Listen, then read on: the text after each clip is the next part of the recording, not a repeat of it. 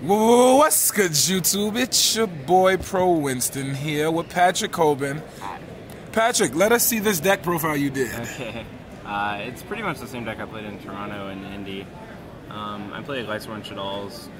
I had 3 Beasts, 1 Hedgehog, 2 Squamata, 2 Dragon, 1 Falco, 2 Chaos Sorcerer, BLS, 3 Raiden. I think a lot of people think the artifacts are better now, but honestly I still think these are really good. Like, these cards apply a lot of pressure, and they give you access to the level 8 synchros, which are just like the best synchros in the game. Which those work really well with the white and black dragons. And then I played 2 Lila as well for the last monsters. I almost cut this to 1, which, I don't know. I feel like a lot of the games I lost were because I had too many monsters in my hand. So maybe I should have cut it to 1. But every time I would try and cut it to 1, which was a lot actually, I felt like I was losing to like emptiness more. So I ended up playing 2. I'm not really sure which one was right. For the spells, 1 Super Poly, 3 Upstarts, which I just found out isn't in the dictionary. Soul Charge, Allure, 3 Fusion. Chris was talking about polymerization. Honestly, this card fixes like the whole monster hand, so like it might not be a bad idea. Charge, Book, 2 Sinister Shadow Games. Explain that. Well, you just kind of run out of Shaddolls really quickly. You only play 9, and if you play more, like, it just makes your bad hands worse because your bad hands are the all monster hands. So I don't want to play more, and then if I play 3 of these, it becomes dead as the game goes on. Like, it's definitely good first turn, but just like I don't want it as my 8th or 9th card or whatever. So then I replaced 2 Soul Charges with 2 Burst Rebirths, which this card's really good. What it does is you pay 2,000 and you special a monster from your graveyard and face down defense. So Soul Charge would give you a lot of auto wins where you just put up a really big field. This gives you a lot of the same auto wins where you send Beast to the grave, and then on their end phase you use Burst Rebirth on Beast, and then you flip it, draw 2 and then discard 1, and usually it's a Shaddoll, so then that's like just a +2. So this card's actually just a blowout. Then I played 3 Vanities, Emptiness, and Compulsory.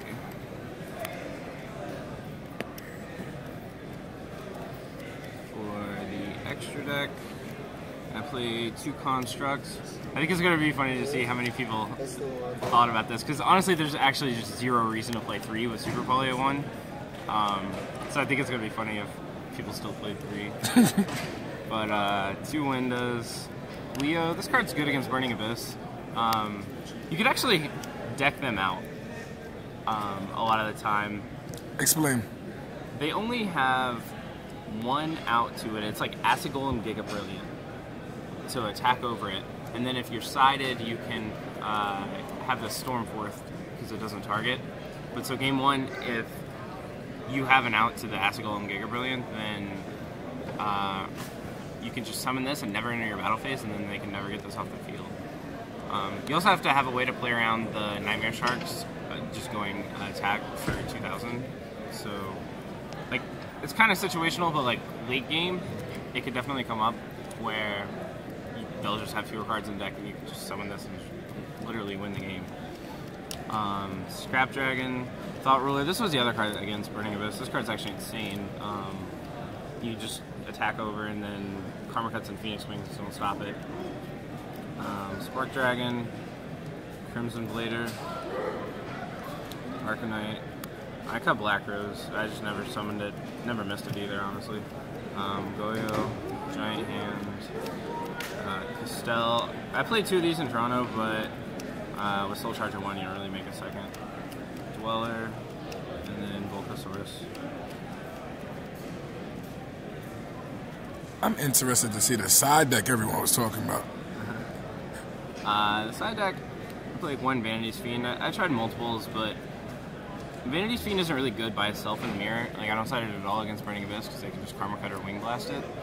But in the mirror, it's pretty good if you have another monster to go with it to apply pressure. But if you don't, it's not really just a standalone card, because if you summon it, they have Shadow Games to search Dragon through Hedgehog, or they can just straight draw Squamata or they can just straight draw dragon, and they're all outs to this. So this card isn't, it's not a standalone, so it's not really a multiple card kind of thing, but it definitely does win when you could put another monster on the field with it. Then I also played 3 Puppet Plants. This is for the mirror. This card's actually really good in the mirror. Now I always choose to go first, except when I'm playing a mirror, because then I put 3 Puppet Plants in, and then whenever I'm playing against the Lightsworn version, if they summon Raiden first turn, and you have this in your hand, you can kill them on the first turn literally almost every single game. So that's really good. This card's also good against the other version as well, but it's just insane against the Lightsworn version. I played 3 lands. This was just for Burning Abyss. 3 Typhoon, Regeki. This card's okay. It's not a defensive card. It's not a combo card, so it doesn't advance where you're going.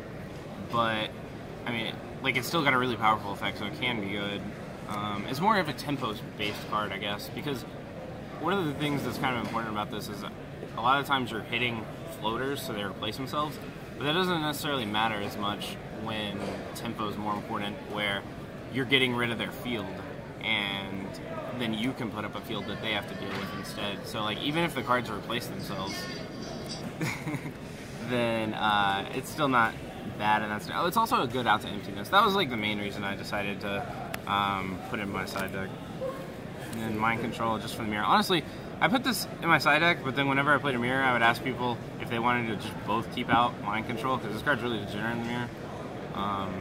If they, like, whoever draws this is at such a huge advantage. It's kind of like Return back from Dragon format. I said the 3rd Shadow Games for the mirror, and then 2 Ceasefire for the mirror. You lost on the bubble. Yep. That's not a good feeling for you, because the world was introduced to Patrick Hoban in his bubble times. Yes, so before I ever topped really much of anything, I think I had like 3 or 4 tops. There was a solid 2 years where I would go to like every event and I would just consistently lose out on the last round. So, is it true to assume that I can get authorization to just remove you from the throne now, since you're going to be back on the bubble, or what? Everyone is used to seeing you top, and now we just see you on the bubble, like occasionally. But I don't know. Hopefully, it's not like a long thing. I think like between nationals and here, there were like 3 events in a row that I didn't top, and then Toronto was the last event. Or no, there were 2 events at the end of last format, and then I topped Toronto, and then I topped the last one. So I don't know. Hopefully, it's not a trend. YCS California, Anaheim is coming up, rather. We do expect to see you there, but what deck?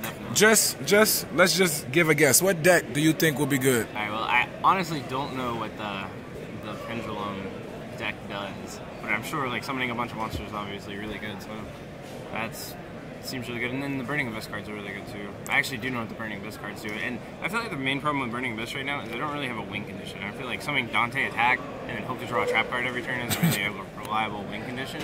But I feel like the new card, the Tuner and the Synchro, actually give it a win condition. So I think that deck gets significantly better. Gotcha. All right. Thank you, Pat. You already know if it's not pro, it got to go. Doses.